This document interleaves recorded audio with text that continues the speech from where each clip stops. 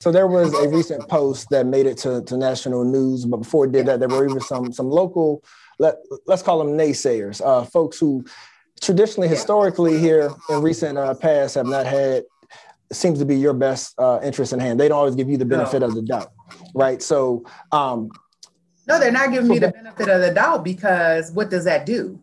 That if you're talking about dismantling white supremacy, looking at racism squarely in the eye and challenging it without blinking, that's a problem for them. So those people who are challenged by me, it's because they don't want, even when they say they want to help be the change in the world, it's not authentic change, and it's like liberating, especially to Black people. So that's the problem. Yeah. So for better, for worse, that, the statement that you made, right? Like, let's get to the nitty gritty, the heart, the crux of it, right? If we can strip away the sensitivity that people have towards the language, the wording, what was your purpose? What was your point? So, I mean, and I have it in front of me. So, the first of all, putting Charlottesville in the first word, it's to put you on blast, not for a national, because we've already been put on blast at a national level and we haven't changed anything. I don't talk to anyone, people nationally any more than I do locally, really.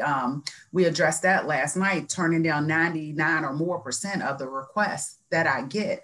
But it was intended for us, right? And that are seeing it and hoping that they can learn from it. That's okay, because that's what wants to happen in the world, because we know that this world is unjust. But Charlottesville, the beautiful, ugly it is. I tell people all the time, Reverend Grooms, Brenda Brown Grooms, said the beautiful, ugly and described Charlottesville doing Dr. Holly Elwood's service. And of all the emotions that I was going through that day, that is one thing that has stuck with me, because I never really knew how to describe it. But if you're from here, you understand this is a very beautiful place, and you can understand why people are attracted, to it. But I used to say all the time, without giving this description, that, and she just put my thoughts into those two words so well. Most people are living such devastated, depleted lives that they can't even see the beauty, right? And so people walk around here, they come here, they want to, come here and get married here on plantations and drink wine at vineyards that were former plantations. And during the pandemic, our economy is struggling because it's built not for local residents, but for wealthy white people, tourists, UVA students. And so a lot of Native people, they don't get to see the beautiful of Charlottesville. But since then, she put my thoughts that I've had my entire life into perspective with those two words. Like, she defined something that I was unable to. Charlottesville, the beautiful, ugly it is, because that is Charlottesville. And most people who are in positions of power are able to sit and kind of bask in its beauty. Yes. And the rest of us are not. And then it rapes you, right? And people have said everything about that it rapes you part. But what are we talking about? We are talking about it at a community primarily made up of 70% white people, where those white people in this community use their power in a very abusive way. So we have Black families who generationally, since enslavement, have not been able to come from under that oppressive knee that white Charlottesville puts on its neck, right? And that is the challenge there.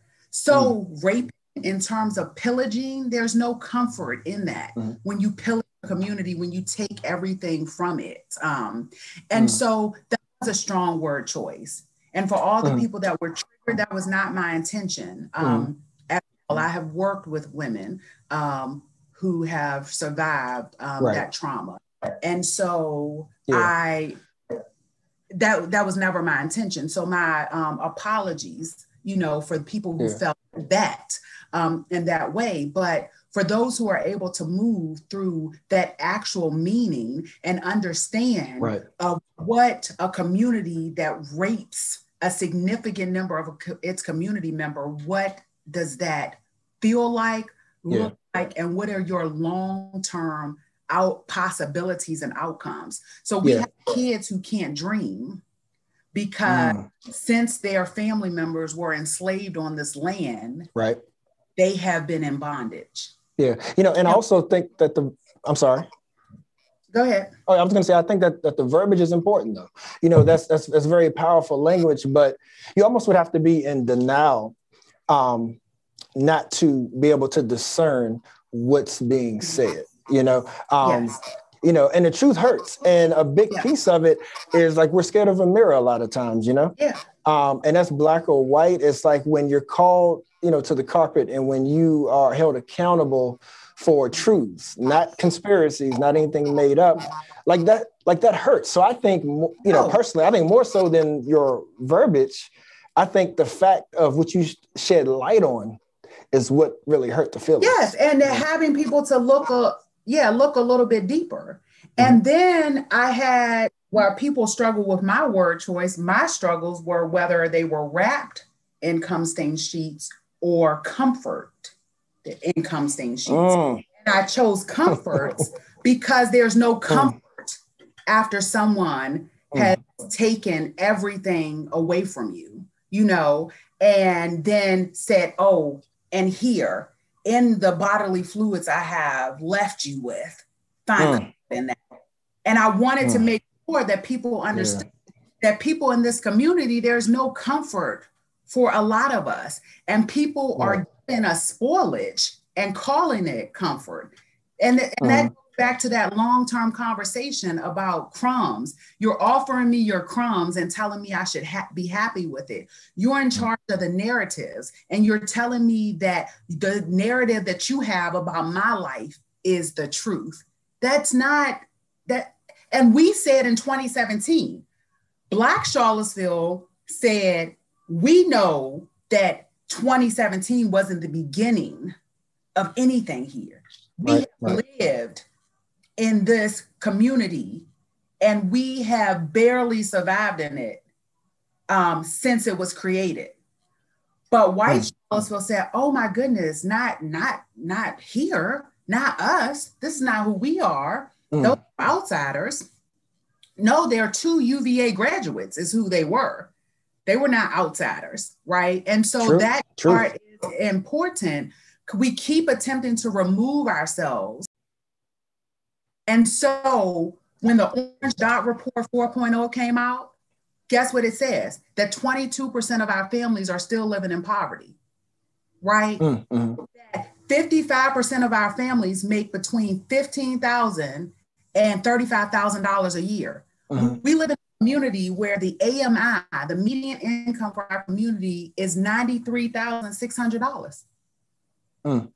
Our community members in the low income areas, they live off of $13,000, $14,000 a year.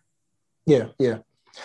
And we have no interest in Charlottesville in breaking down the system that produces that inequality.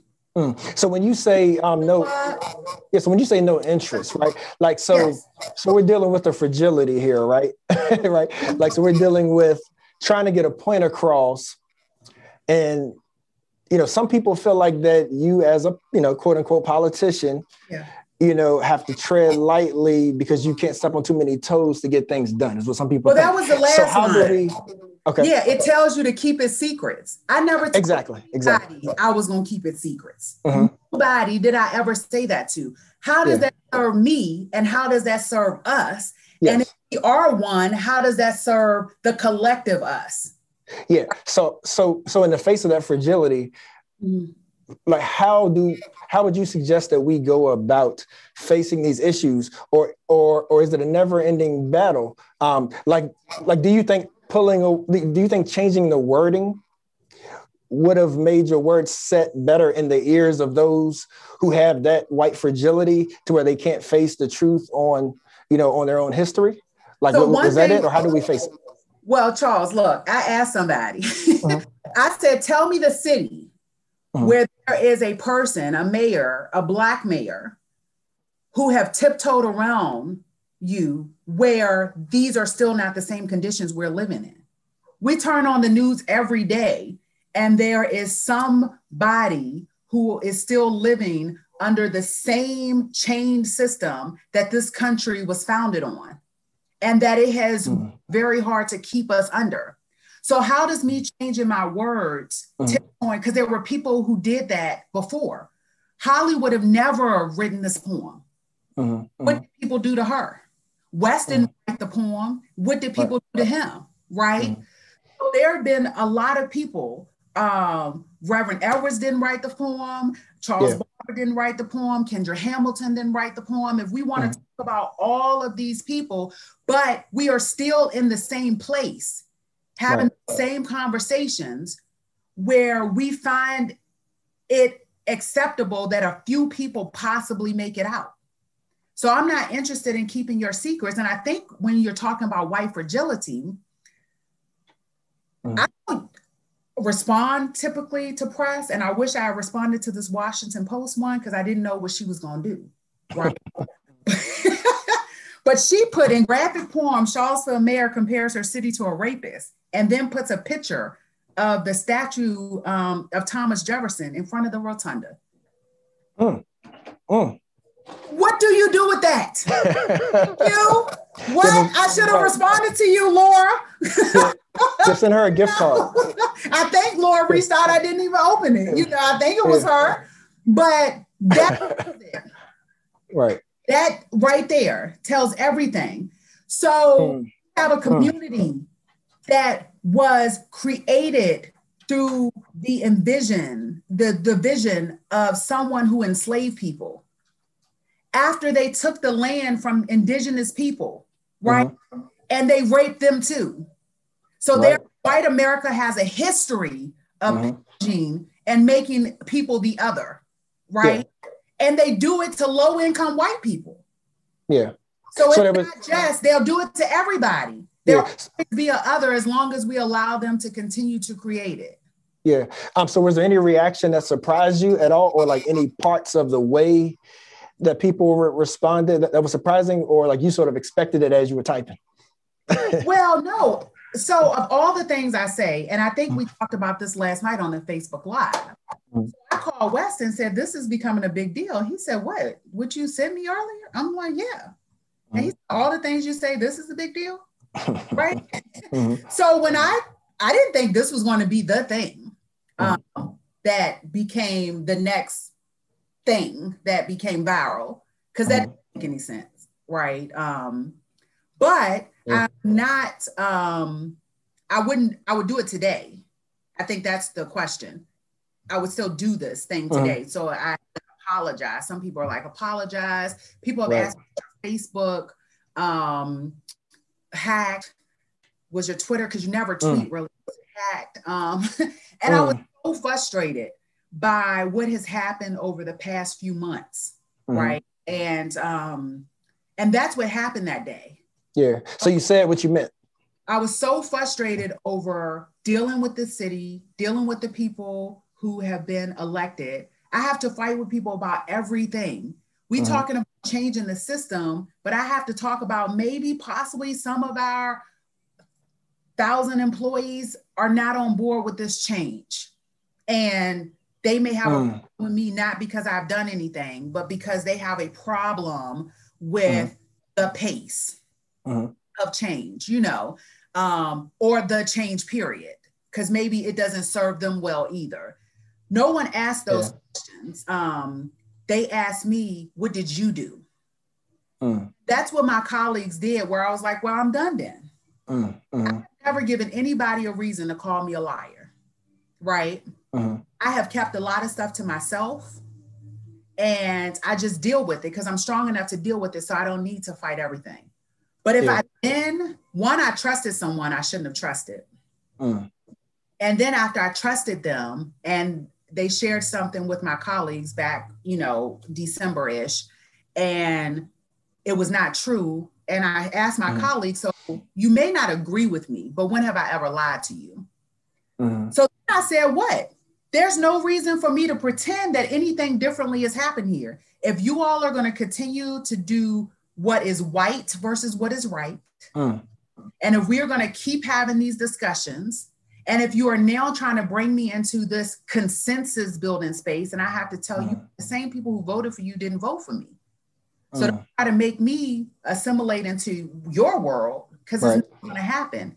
And then say I'm problematic and a bully and nobody can get along with me because I refuse to do what I have helped maintain my sanity my whole life, and remain as free as possible as a Black woman can be in the United States of America. Did not have people elect me for me to give that away. That's right.